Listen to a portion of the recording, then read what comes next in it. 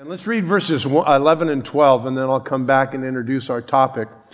Paul says, verse 11, "But thou, O man of God," there's our theme, "flee these things and follow after righteousness, godliness, faith, love, patience, meekness. Fight the good fight of faith, and lay hold or take hold of eternal life, whereunto thou art called, and hast professed a good profession before many witnesses." Now, Paul earlier in this same chapter had warned Timothy about those false teachers who had as their theme that godliness was a way to get rich. And we spent quite a bit of time on that last week. We actually covered the first 10 verses. And Paul was warning them that they were teaching a materialistic kind of a philosophy that, if you're really godly, if you're really spiritual, that's the way you can become rich. And now Paul is actually going to warn Timothy to flee those things, those false teachers and that false doctrine and that materialistic center of life, to actually flee that. And in doing that, Paul is going to give us the marks of a godly man. We're actually going to have 4 marks of the man of God, and they also apply to a woman of God. In the context, he's speaking to Pastor Timothy, but they do apply to not only any Christian, whether a man or a woman. Now, I want to outline our study tonight. In verses 11 and 12, we have first the admonishments or the admonitions. And they do come in the form of actually imperatives or commands, and there's going to be 4 of them.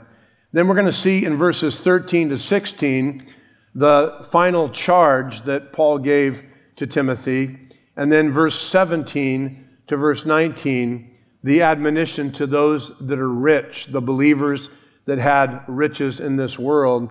And then the closing, verse 20 and 21, is Paul's urgent plea, his last closing command to Timothy. But first of all, Timothy admonishes him. "But thou, O man of God," I want you to notice that in verse 11.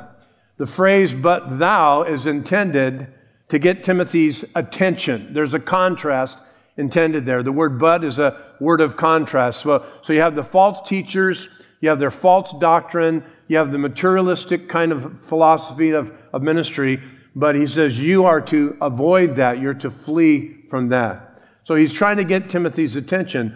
So he says, "But thou, O man of God." Now he uses the title for Timothy, man of God. And we should take note of that. It's interesting because it's a more common term to be used in the Old Testament.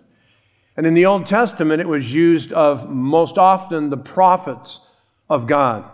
This is not an exhaustive list by any means, but Moses was called a man of God. Samuel, the prophet, was called a man of God. Elijah and Elisha were called a man of God. And David, the psalmist of Israel, was called man of God. Now, what does it mean, a man of God? Well, a man of God is a man who knows God, who loves God, walks with God, but a man who has the center of his life is God. Joseph was a man of God. Every time Joseph spoke in the pages of Scripture, he makes a reference to God. So a man or a woman of God is a man who was called by God, a man who knows God personally, a man who loves God's precepts and word and seeks to obey them and glorify Him. But basically, I think the most concise statement is that a man of God has God at the center of his life, or a woman of God has God at the center of their life. They love God with all their heart, with all their soul, with all their strength, and they manifest God in the way that they live. So he is a man of God in contrast to the false teachers, which one of my commentaries today I thought was interesting said were men of gold. So you have the false teachers were men of gold. This was a man of God, kind of a play on word. They were all about money. Timothy, you're to be all about God. A true minister of the gospel of Jesus Christ is all about God. You don't do it for wages. You don't do it for money. Peter wrote to the pastors, and he said, you're not to become pastors for filthy lucre's sake. You're not to do it for hire. You to know that it's a call of God, whether you get paid or not. Now, what are the marks of a man or a woman of God? Write them down. The first is what he runs from. He flees those things. Notice it says, flee these things. Now, the question is, what things are you fleeing? And the answer in the context is the false doctrine and the false preaching and the false teaching of those who say that godliness is a way to get rich.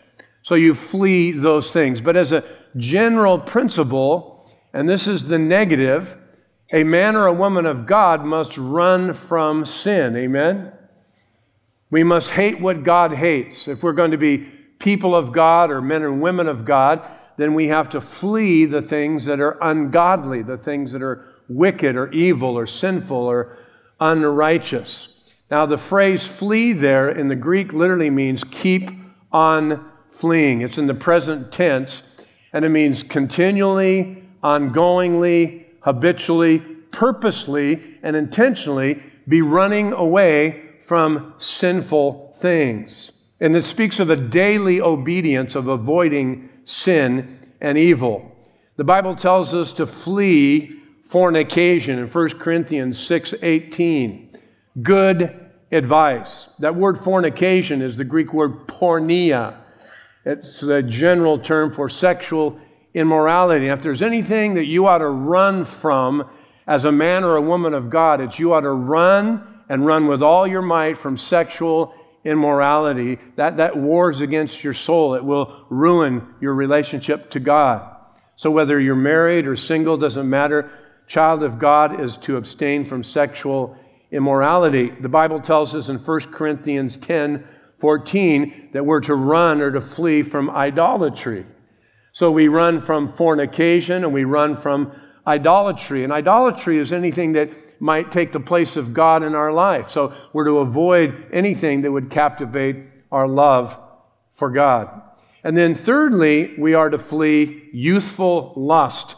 And we're going to see this in 2 Timothy chapter 2 and verse 22. Flee youthful lust, Paul says. But here in the context, he's telling us to flee false teachers, to avoid them. In Romans 13, verse 14, Paul says, "Put ye on the Lord Jesus Christ, make no provision for the flesh to fulfill the lust thereof." So we're to not to make provision for the flesh, put Jesus on. I think also of a living example, I mentioned it Sunday, of Joseph. Remember when Joseph was hired by Potiphar in Egypt? And Potiphar evidently was neglecting his wife or busy, or he was just a busy businessman. But Joseph was his steward and over his things, and so he was there. And Mrs. Potiphar thought Joseph was very good looking and very handsome. And she, got eyes for Joseph, and she started making passes at Joseph and wanted to get involved with Joseph. And finally, she just grabbed a hold of Joseph and said, "Joseph, lie with me." And what does the Bible say Joseph did? He what? He ran. I talked about the smart thing to do is just to get out of there. He didn't say, "Do you think we can talk about this for a little bit? I'm not sure this would be the right thing to do. Let's go have coffee, or let's go have lunch, or let's discuss the matter." He said, "No, just bye," and he took off. Now, someone might say, "Well, that might hurt her feelings," or hurt her feelings. That might be offensive, or that might make her not feel good. Make her not feel good. Sometimes people will get drawn into flirtatious kind of relationships and temptation relationships because they're just trying to be sociable and they're trying to be nice, and it's the thing to do. You need to be careful. If you're a married person, you need to be really careful and keep your distance of people that are the opposite sex. Treat them with respect and be nice, but you don't socialize with them. You don't hang out alone with them. You don't go to lunch with them. You don't go to dinner with them. You don't ride in the car with them. You need to be careful. So Joseph is a great example. The opposite is the bad example of David, which is interesting. I just said he's a man of God, but he fell into adultery. He was on the rooftop and he saw Bathsheba in the next courtyard. And when David should have gotten off of the roof, he should have gotten down off of the roof and taken a cold shower probably. Instead, he saw and he looked and he lusted and he inquired. And even when he inquired, they said, that's Bathsheba, the wife of Uriah. Emphasis, she's married, dude. And he called for her and he went unto her and he committed one of his life's great sins. And David, I believe, was affected for so many years. As he writes in the Psalms, he said, the moisture of my spiritual life was turned into the drought of summer. And he cried out in Psalm 51, restore the joy of my salvation. Make the bones which thou hast broken to rejoice. See what sin will do in your life. So a man or a woman of God runs from those things. Flee the sin. So we must flee. It is so important. And by the way, the phrase in the Greek indicates a very subtle but important point, is that we are accountable and we are responsible to do the fleeing. We can't be pursuing sin, asking God to deliver us from temptation. You have a problem with alcohol, you can't go walking in the bar while you're praying, lead me not into temptation, lead me not into temptation. Slap that dude. You don't want to be led into temptation, then don't go that way, okay? Turn around and go the opposite direction. And it would actually indicate that we must flee. Now, here's the second mark of a man or a woman of God, and that is they follow, verse 11. So the first is to flee these things. The second is to follow after. And he tells us what to follow after: righteousness, godliness, faith and love, patience and meekness. And I do believe that it's right to take them as couplets here. So we have the negative to flee, we have the positive to follow. Now, by the way, we must do both. We must run from evil and we must follow righteousness. You can't just follow righteousness if you don't flee from evil. And you can't just flee from evil if you don't follow righteousness. A lot of times people, Pastor Miller, I'm struggling with sin. I'm just having such a difficult time. And it could be because you're not following righteousness. You're trying to fight sin, but you're not focusing on God. The Bible says that we resist the devil, he'll flee, but it also says we draw near to God, and he will do what? He'll draw near to us. So we have to do both. The negative, flee, and the positive, we have to follow. Now, in the Greek, the word means, it's sometimes translated, interestingly enough, it's translated persecute. It's used that way in Matthew 5 and verse 10. So the word follow means to have a determination, means to have a persistence, means to exert energy, it means to have purpose. So it conveys the idea of effort and energy and purpose and focus. With all that we have, we're to focus on following after these things. And let's look at what we're to follow after. It's very clear and very practical. First couplet is righteousness and godliness. Now, righteousness perhaps conveys the idea of my right living before men, that when men look at me, they see that I'm living a righteous life. There are three kinds of righteousness in the Bible. God, who first of all alone is perfectly righteous. The only person, one that's perfectly righteous is God. And then there's positional righteousness. The moment you are born again and you are forgiven of your sins, you actually, before God in your standing, are declared to be righteous. So important. We talked a lot about that in Romans chapter 8 on Sunday morning. And then thirdly, there is practical righteousness. That's how you live out in your daily life. The third righteousness is what Paul has in mind for Timothy to follow after. Follow after living a righteous life. It's not enough just to say, I've been forgiven and I have the righteousness of Christ imputed to me. Now I want to practice it. I want to live it out in my daily life. So it's so very important. And then godliness, the second half of that couplet, is how I relate toward God. So that means I worship God, I pray to God, I love God, I sing to God. Last couple of days I've been trying to sing a little bit more lately, and just, as I go about a certain time of the day and things, and just, okay, I'm just going to spend some time singing and worshiping God. You don't have to just wait to come to church to sing. You can sing in the car. You can sing in the shower. It sounds really good in the shower, too, by the way. You know, the nozzle becomes your microphone, and you're like, can rock out. And can sing as you work, whistle while you work. And God puts a song in our heart. So if you're godly, you're going to be God-centered. You're going to be singing to Him and worshiping Him and talking to Him and rejoicing in Him. So you're living righteously and you are worshiping a God that's worthy to be worshiped. Notice the second thing that we're to pursue, faith and love. Faith and love. Faith is actually the concept of faithfulness, that we're to live faithfully, obediently to God and His Word. So we're to be learning the Word. Faith comes by hearing, and hearing by the Word.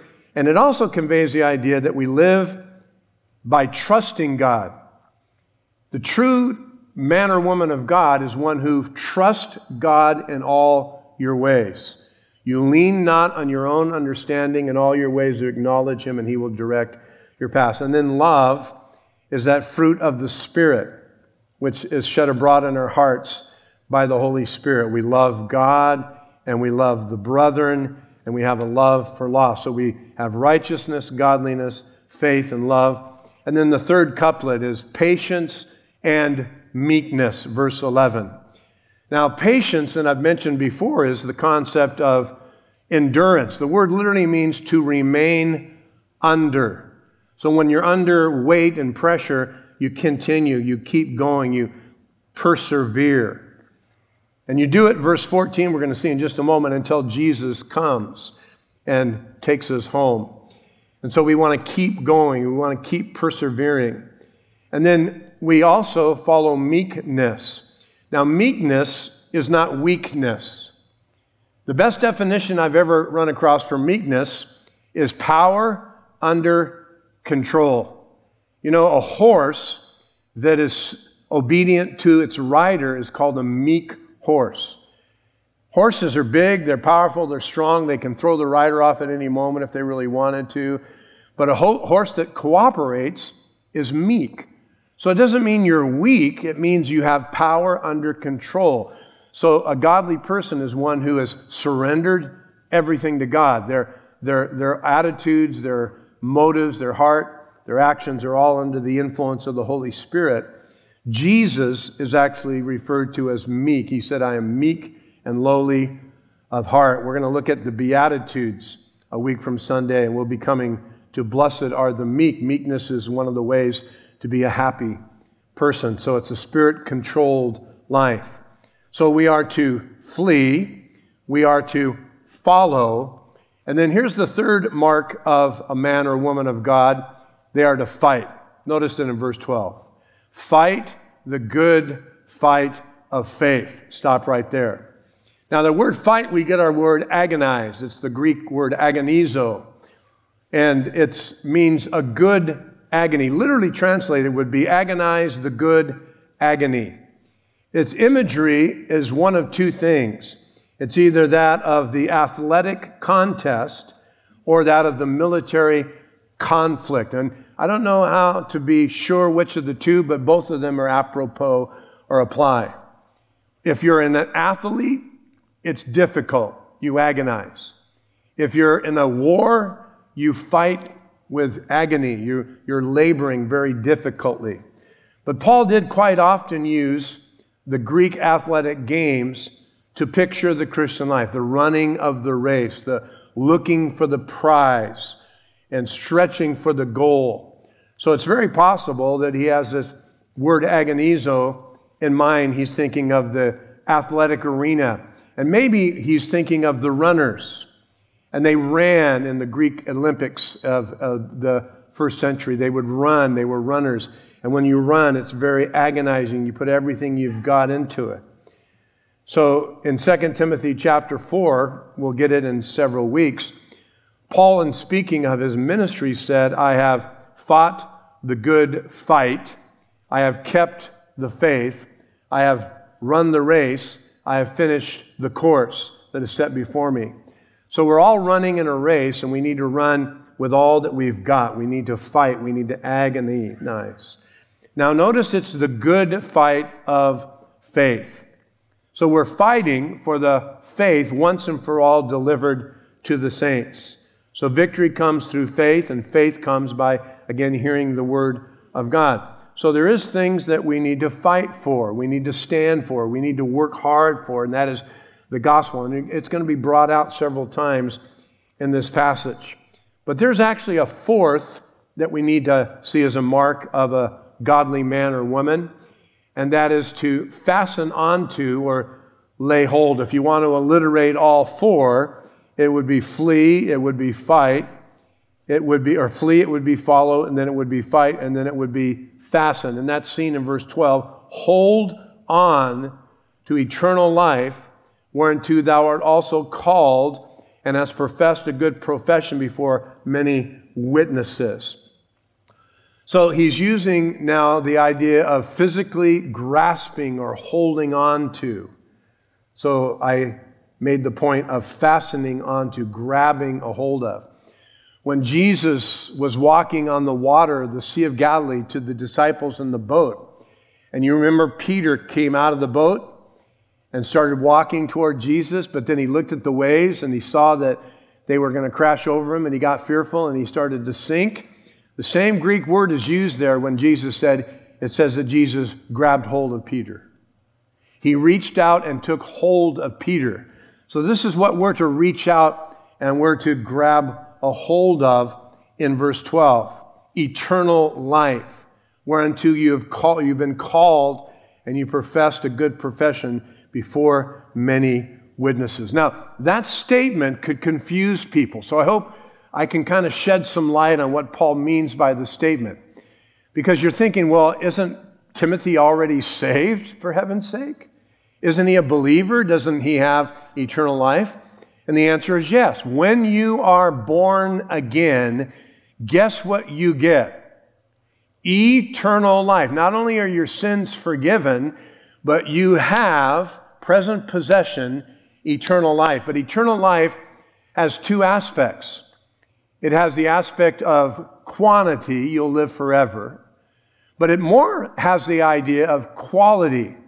We tend to think of eternal life as just when we die and we go to heaven. I have eternal life. When I die, I'm going to go to heaven. But no, the Christian has eternal life right here, right now. And what it is, it's a quality of life.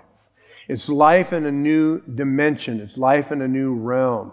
It's spiritual life. Jesus said it like this in John 17. He said, this is life eternal, that they might know thee, the only true God, and Jesus Christ, whom thou hast sent. It's knowing God through Jesus Christ brings you into this new dimension. And you can testify to that. When you got born again, you had a new joy, you had a new peace, you had a new purpose, you had a new life. And it was like, wow, I'm finally really living and enjoying life. I know God. So when Paul tells Timothy to lay hold of eternal life, he's talking about the quality of life. And what he's telling actually Timothy here is that with all that you've got, with all of your gusto, with all your energy, with all of your strength, try to live the Christian life to the fullest. Enjoy the Christian life. Jesus said it like this, I have come that you might have what? Life. And that you might have it more what? Abundantly. You would think when you look at some Christians that Jesus said, I have come that you might have bummer. And bummer more abundantly. Look like you've been baptized in lemon juice. Yeah, it's really a bummer. I'm a Christian. No more fun. Can't go to parties anymore, you know. But I get to go to heaven, but it's until then I'm living in hell. And you look like hell. Jesus said, I've come not only to give you life, but life more abundantly. So he's actually saying, make the passion of your Christian life to enjoy your Christianity. That's why I've been singing the last few days a little bit, just trying to sing somewhere. I want to be a happy Christian. I want to joy in the Lord and rejoice in my salvation. and to be thankful for what God has given to me. But it has to be something that you hold on to, that you grab a hold of. Paul said it like this in Philippians chapter 2, verse 12. He said, work out your own salvation and do it with what? Fear and trembling. To work out means to live it out. It's the same kind of an idea of to grab a hold of, to go for the gusto, and to live your life to the fullest. Live out your Christianity, how important that is. Now, notice also in verse 12 that you lay hold of eternal life, which also you are called. That's the call of God to salvation. And then the public professing a good profession before many witnesses. So remember, Timothy, when you were saved and God called you, and remember when you professed your faith and you were baptized publicly. Now follow after that, pursue that, and live for God. So those are the marks of a man or a woman of God. They flee, they follow, they fight, and they fasten onto the life that is eternal. But he moves in the next section, verse 13 to 16, to charge Timothy, this man of God. Now, this is the last official charge in the epistle. He says, I give thee charge in the sight of God, who quickens all things. And he begins to describe this God, who quickens all things, and before Jesus Christ, or Christ Jesus, who before Pontius Pilate witnessed a good confession. Now, he just mentions Timothy's profession, or confession, at the end of verse 12. Now he mentions Jesus' good profession, or confession, before Pontius Pilate. He was a perfect witness. Then notice verse 14, that thou keep this commandment, keep this charge, without spot, unrebukable, until the appearing of our Lord Jesus Christ, which in his times, and Paul didn't know when the Lord would come. He was anticipating his coming, but he had no idea. No man knows the day or the hour. When his time comes, he shall show who is the blessed and only potentate, the King of kings and the Lord of lords, who only hath immortality, dwelling in the light, which no man can approach, unto whom no man hath seen. And interestingly, he says, nor can see, to whom be honor and power everlasting. Amen. That's not the end of the epistle, so don't close your Bible yet. We have more to cover. But he charges Timothy. This is one of many in the epistle, the charges that Paul gave to Timothy. Now, I want you to know the witnesses as he calls them into the courtroom, and it's a solemn oath or a charge he puts him under. There are two witnesses. They're in verse 13. The first witness is God the Father. I charge you in the sight of God. This is a reference to God the Father. And he quickens, or he makes alive, all things. That's an amazing statement, saying that God is the one that gives life to everything. Everything that has life gets that life from God. And he gives life to all things. And then notice also that he is charging him before God the Son in verse 13. And before Christ Jesus, who before Pontius Pilate witnessed a good confession. So Timothy, I'm charging you. Remember, God is looking and you're standing before Christ. And then he gives him the charge in verse 14 to 16. And let's look at the actual charge. That. So he says, I give thee charge in verse 13, but he doesn't get to the actual charge until verse 14.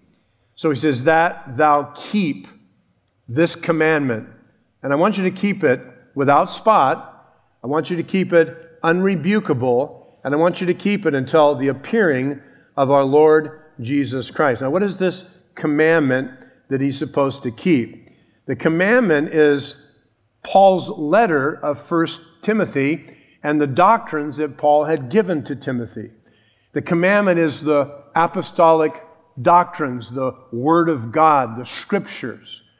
So he had entrusted them to Timothy. As you close this chapter and this last chapter of the book, there's a lot of imagery here of the fact that we as Christians, and especially a pastor, is a steward over a sacred trust that God has committed to us. The idea of deposited with us, He's given to us. So I'm charging you that you keep, that you hold on to, that you preserve, that you keep God's word, that you not depart from God's word. And you do it without spot. You don't pervert it, you don't twist it, you don't dilute it.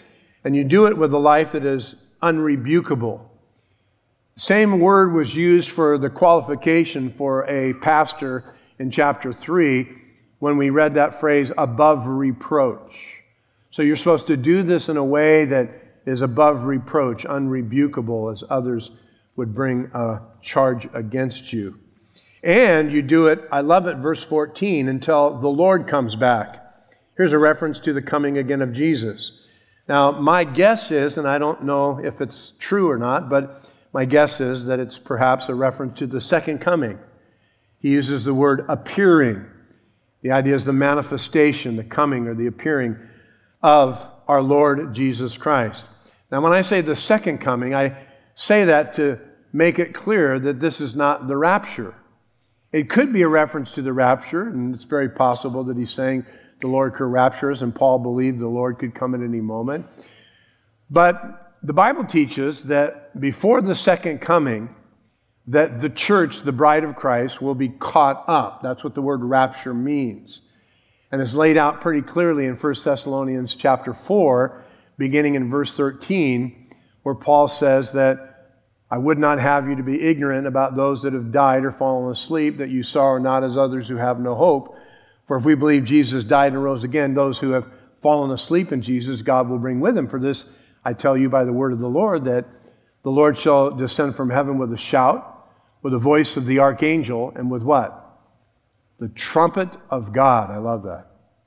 And the two things are going to happen. The dead in Christ are going to rise first. That's the resurrection of those that have died in Christ. Their bodies will be resurrected, and they will be given a new body, reunited with their soul in the presence of the Lord.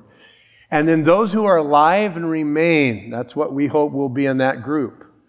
That we won't die, but we'll be alive. And the other day I was talking with somebody, wouldn't it be cool if we got raptured while we're having church here at Revival? We don't even have to go get in the car and go home. We just go straight to heaven. That would be awesome, right? We just get caught up to be with the Lord. The word is harpazo. It means raptured or caught up.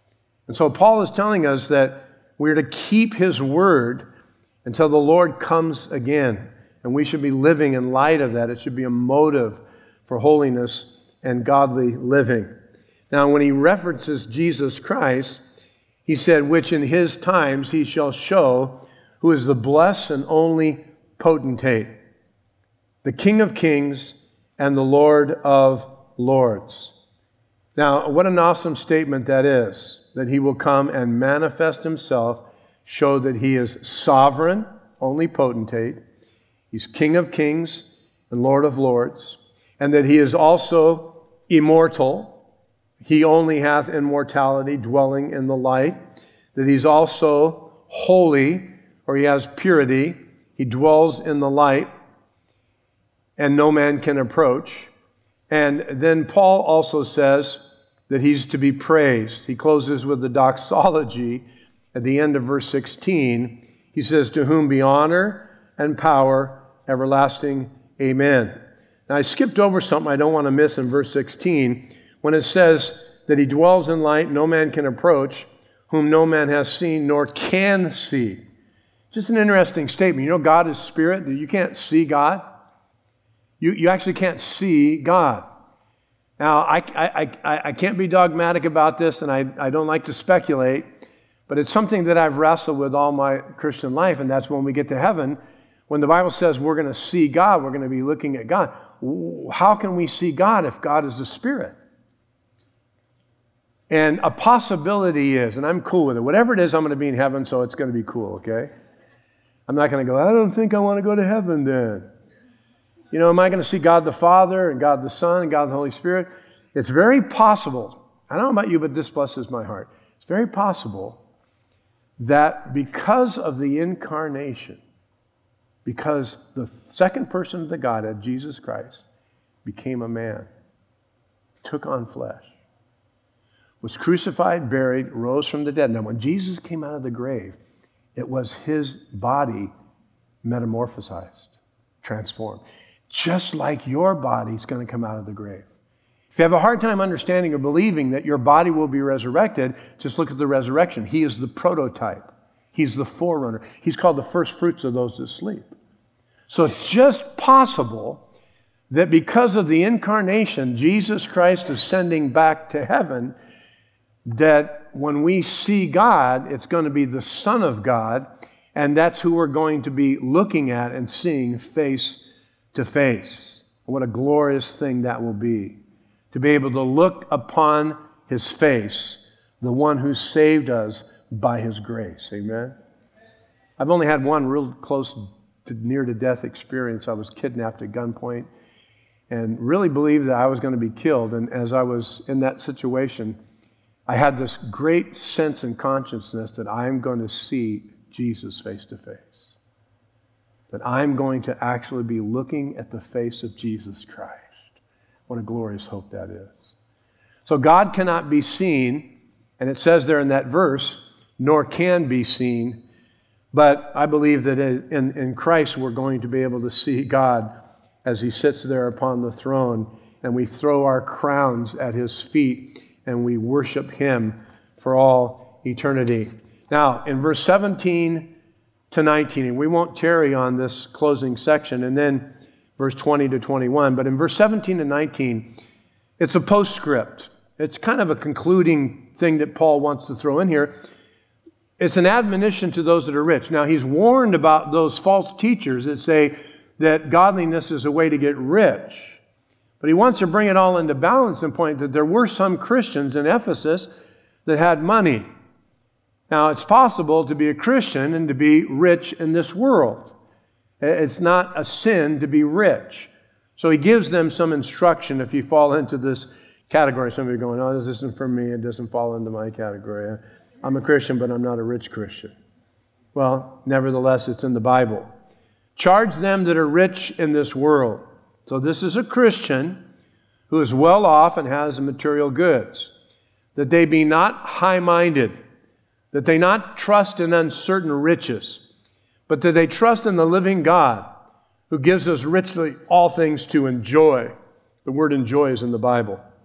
That they do good, that they be rich in good works, that they be ready to distribute, they be willing to communicate, that they lay up in store for themselves a good foundation against the time to come, that they may lay hold on eternal life. In other words, again, this is that they may have the life that is real.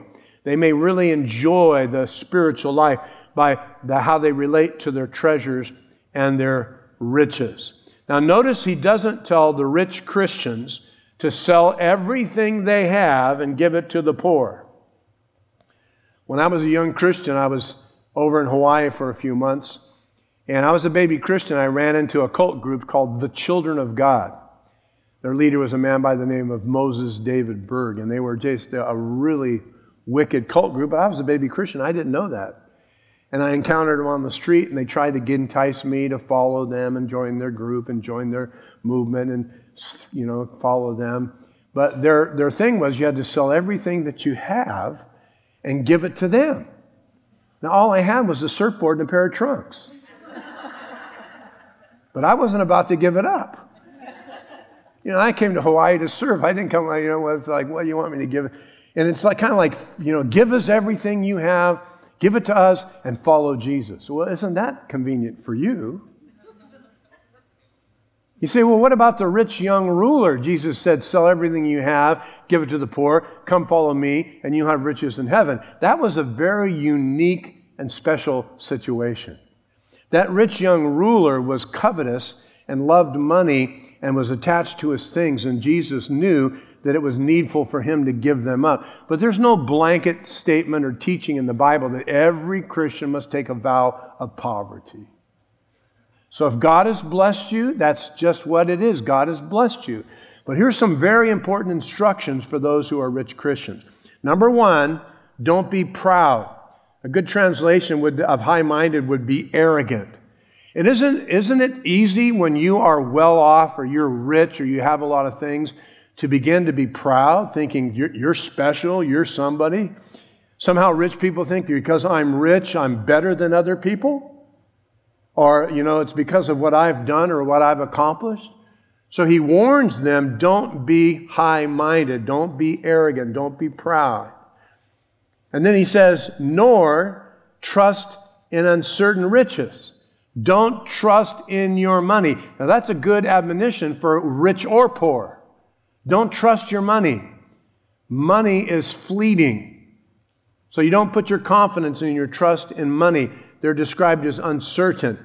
But what you do put your trust in, even if you have a lot of money, you put your trust in the living God. And it's God who gives us richly all things to enjoy. So you can have a lot of money, but no enjoyment. Only God can bring joy to the heart of a person. God wants to bless you, so do trust in God. And then in verse 18, do good. That's the fourth thing you're supposed to do if you're rich. You're to do good. Don't be proudful. Don't trust in money. Trust in God and do good. And he breaks it down, verse 18. Be rich in good works. Be ready to share, ready to distribute. Be willing to communicate. And if you do that, you're laying up in store for yourself a good foundation against the time to come, that you may lay hold of eternal life. So you're storing your riches in heaven. This is what Jesus taught in Matthew 6. Lay not up for yourselves treasures on earth, moth and rust corrupt, thieves break through and steal, but lay up for yourselves treasures in heaven, where neither moth nor rust corrupt, and thieves cannot break through and steal. For where your treasure is, there will your heart be also. The less you have in this world, the more you look for the world to come. The less you have, the less it can take hold of your heart. It was John Wesley that said, I give my treasures away before they get a hold of my heart and captivate my love. Now in closing, verse 22 to 21 is Paul's urgent closing plea. O Timothy. Now again, when he said, O thou man of God, O Timothy, and this is the first time he's used his name since chapter 1, early in the first chapter. So he's doing it for emphasis and for attention. Oh, Timothy. It's almost like in these last statements that Paul, as he pens these words, he's really wanting to get Timothy's attention. By the way, the name Timothy or Timotheus means one who honors God. He says, guard that which is committed to thy trust. The word keep means to guard. It's a banking term. It speaks of a deposit that is entrusted to us we're to take good care of. It's interesting that in Luke 2, when the shepherds were watching their sheep by night, when the angels appeared to announce the birth of the babe in Bethlehem, that's the same Greek word that means keep or to guard or to watch over. That which is committed to thy trust. And the trust there is actually the banking term. It means that it's been deposited to you. Avoid profane or sinful and vain babblings, just foolish talk that's empty and babblings, and oppositions of science, falsely so called. This oppositions, we actually get our word antithesis from it. So it's saying avoid people that try to teach the opposite of what I'm teaching. Those who come and teach other things. If somebody comes to you and they're teaching things contrary to the Bible, then you need to avoid that. You need to get away from that. You don't get embroiled in vain, empty statements. And then I love it. He says oppositions of science. Now the word science in my King James translation could throw people for a curve. It's actually where we get our word gnosko, which is the word that we get our word Gnostic from, which is a false cult that emphasized knowledge. But a better translation would be knowledge. So it's knowledge that's not knowledge. It's falsely so-called. It's not true knowledge. He's not condemning science here, by the way. So if you read that, go, I got to drop out of my science class because the Bible says to avoid it. No. It's talking about a fake knowledge.